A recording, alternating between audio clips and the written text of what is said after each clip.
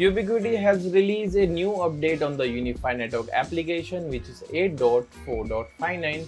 So that new update has brought a lot of new features we will see in this video. Let's get started.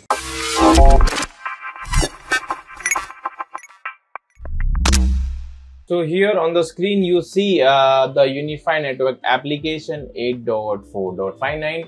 So under the overview you will see what new features have added. So with the UniFi network application 8.4.59, it adds support for passpoint, hotspot 2.0, packet capture, AP analyzer for access point, and the Pro AV support, and advanced IGMP snooping support for the switching. So you can see this all new features they have added. And under the Pro AV, like you can set up the audio video, like you can choose various brands like Dante, Creston, and you can set that Pro AV settings on the unified switches. So there are some limitations as it support some specific switches. As you can see, the supported model listed here. If you're having USW Pro 2448 PoE, USW Pro 2448 Pro aggregation, Pro Max, and these all are switches supported that Pro AV setup, and you can get the guide of how you can set up the Pro AV. So here is the guide.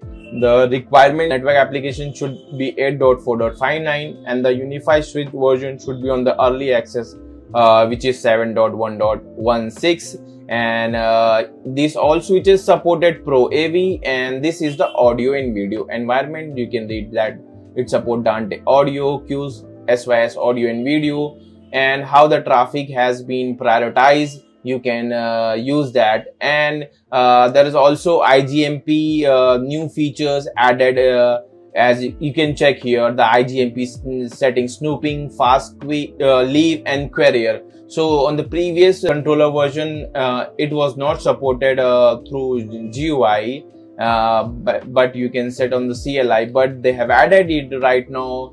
The new IGMP snooping settings like the fast leave and query and the snooping, so you can see that. And here you can either choose the custom QoS if you don't want to manual. By default the options of the QoS, so you can set to the custom QoS entries like you can set. And here after that we will see for the packet capture. So the packet capture, like it will you can download the packet capture for specific access point, the wireless access point, or to the uplink port on that access point. So supported AP models, like you can see, it support latest U7 Pro, U7 Pro Max, U7 Pro Wall Outdoor, and all the U6 Pro, U6 Envol, U6 Enterprise, U6 Mesh Pro, U6 Lite, and the U6 LR. All these are supported the packet capture features, and the analyzer is supported on all access point. So you can see here and you can check the full analytics. And here is the pass point feature, hotspot 2.0, which is added in the new UniFi controller version 8.4.59. There is also a guide for the pass point. As you can see here, the UniFi network version should be on 8.4.54 or higher on the latest, and the access point should be on the firmware version 6.6.75 or on the early access firmware version. And we'll set up later and test, but on this video we'll just keep it short, and we'll see does it what features does it support in the pass point. So the pass point setup, like you can set up using external radius server, and as of now the third party pass point providers such as Google Orion, Iron Wi-Fi, and Open Roaming, it's seamlessly integrate with the UniFi network. So you can use this, and it works on the standard of 802.11u standard, which simplifies public Wi-Fi connectivity by enabling seamless secure connection for guest device, need for the guest portal or complex connection process. So these are the features for the pass point, and you can see the requirement, how you can configure. You can click a radius profile and you can create new, and it will authenticate with your radius server, with your radius profile. And the packet capture, as we were checking, to run the packet capture on that access point, it requires AP firmware version should be on the latest or the early access firmware version. Either it supports 6.7.1 or newer on the early access 7.0.63. So we'll set up we'll check each setting on the UniFi controller, but I don't have the UniFi Pro which is Pro Max switches, so I can't show you the Pro AV section. What does it have? But here I can show you in the community guide, and I've shown you the help article, so you can follow. I will put down those help guide in the description, so you can check what is Pro AV and what switch is supported and everything.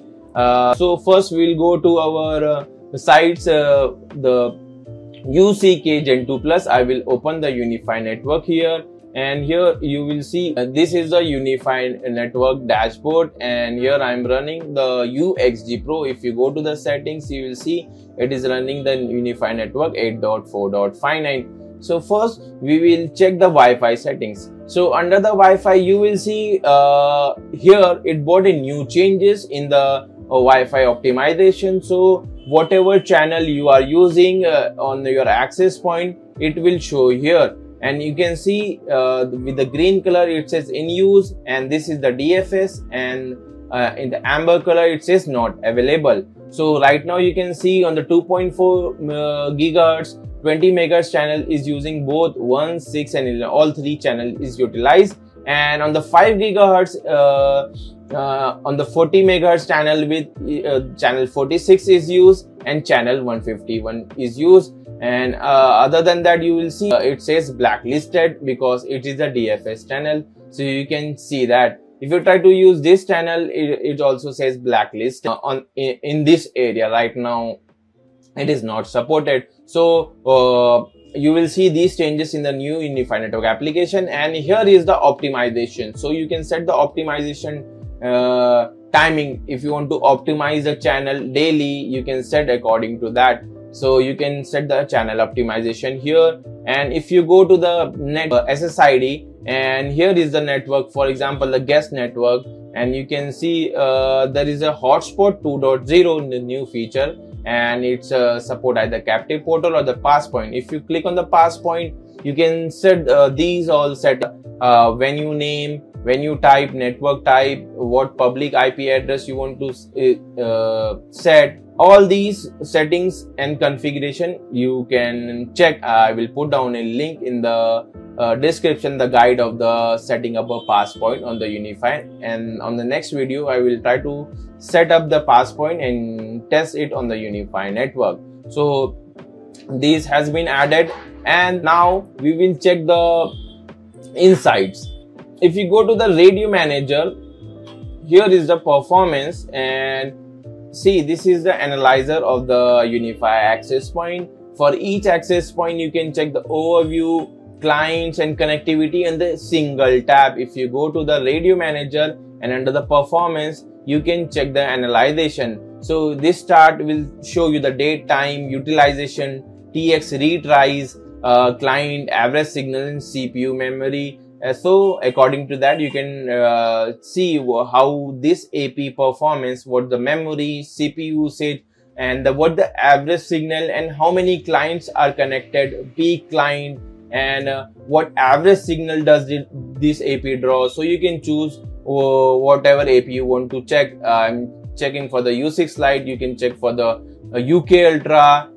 You can check it's connected to which UniFi switch, the port, and how much power is drawn, or what wattage does it use. And here you can see the channel utilization, reuse channel, what channel is using on the 2.45 gigahertz.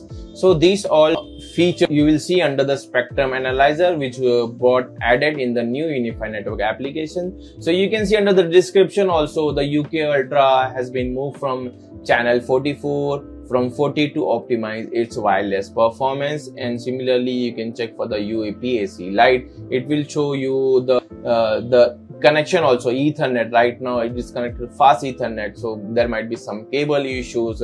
It is negotiating to the 100 Mbps, so we'll check that. So here you will see all settings, and here is the environment. Here you will see everything like the 2.4 in the channel, 5 GHz channel. And if you want to check directly on that access point, you can just click on that access point. You will see the analyzer. So you can just click on the analyzer. It will show you for the specific AP the analyzer. So for the packet capture, what I will do, I have other sites where UDM Pro, and I have upgraded the access point U6 Pro to the early access version. As of now, I have not upgraded the U6 Lite on that firmware version, so it should show up the packet capture here. But I will switch to the UDM Pro, where I have a U6 Pro running on the early access firmware version, so I can show you the packet capture. How does it work? So here on the screen, you see the packet capture, says analyzer and the packet capture. So what I'll do, I will click on the packet capture, and here it says capture on wireless or the uplink port.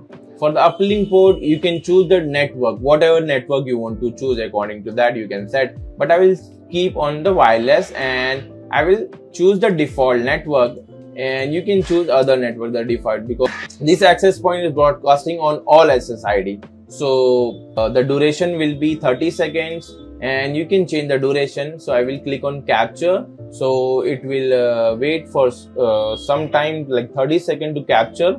And after that, we'll open that file using Wireshark. So now it says restart or download file. So I will click on download. The file will be downloaded. So what I will do, I will open the Wireshark, and you can see the Wireshark is open. So what I will do, I will just go ahead and open the packet capture of the recent downloaded. So it is opening the recent file which I have downloaded for the packet capture on that U6 Pro access point. So you can see here, so it will show you everything like for the troubleshooting purposes, what packet capture file it gives you. According to that, so you can test each thing, like it is connected to Google SSID. You can see my MacBook was connected on this IP address, and we'll check for the ubiquiti, like it broadcasts. See this access point, it is broadcasting this network on the interface. So see, the packet capture is really useful when you want to troubleshoot any Wi-Fi issues, like the access point is not connecting on the client devices. So it comes in very handy when you want to troubleshoot some Wi-Fi issues with that access point. So with these new features, you will get more and more. I mean, it will be very helpful to analyze and troubleshoot your Wi-Fi network connectivity issues. So that has been added in the new UniFi network controller version. And the other thing, like as I said, I don't have the UniFi Pro switches, so I can't show you the exact Pro AV options. But if you go to a UniFi switches, if any of the UniFi switches, you click on the port manager, and you click on the any switch port, you will see the option here, tag management, VLAN, allow all, block all, and custom, and there will be the Pro AV. So you can choose the Pro AV, and you can select the Pro AV support as shown here, the audio and video environment, what environment does it support. So you can prioritize your traffic according to that. And they have brought this feature in the new UniFi controller version.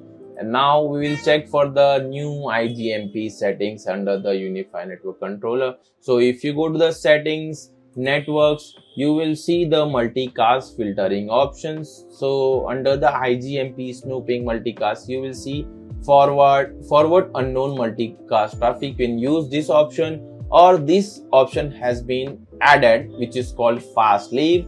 And here you can create a query on the UniFi switch for IGMP. Previously, this option was only available using CLI, and it was not persistent. As your UniFi switch reboot, that configuration get lost, and you have to configure it again. But now they have added this feature in the GUI, so you can create a query of the IGMP query for specific network on that switch. So either you can choose the default, whatever network you want to choose, and whatever switch you want to set the IGMP carrier, you can use. Even you can set the fast leave. And if you check this guide, they have given the options here how the traffic prioritize when you are using IGMP settings snooping, fast leave and carrier. And here is the custom QoS.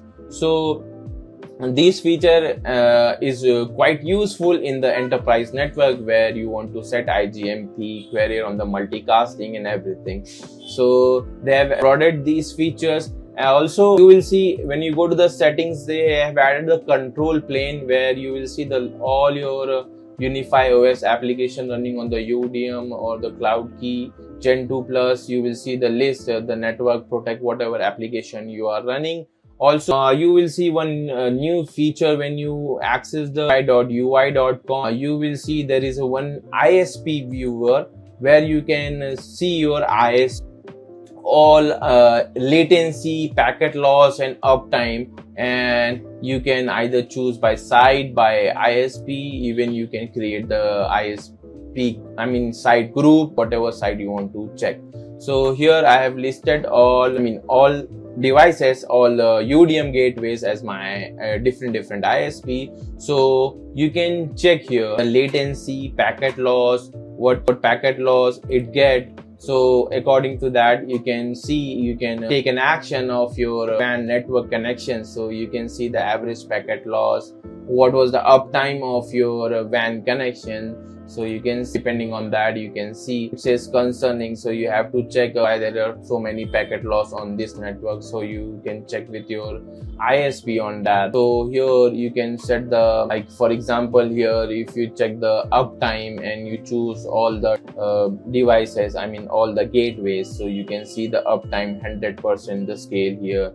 When there are loss in the uptime, you will see the UCG Ultra was down for that moment, like 38% showing uptime. Similarly, you can check for the packet loss for each of the sites. Like here, it will show you the whole, you can see the whole list. UCG Ultra showing 65% packet loss, and you can see other 0%, there are no packet loss. And here you can see the UDM Pro 31. So this ISP viewer is very helpful for checking all your network is working properly or not. And here is the update manager, so you can update all your UniFi devices at once from here. You can update it all. So that was the topic I have to cover in the new UniFi controller version 8.4.5. But in the next video, I will try to cover the topic of the UniFi passpoint, how you can configure the UniFi passpoint. And so I have to set up the third-party radius server. So after that, I can set up the passpoint and test it. So I think that's it for the today's video. I hope you will like this video. If you have not followed my channel, please subscribe to my channel. Thanks for watching. Bye.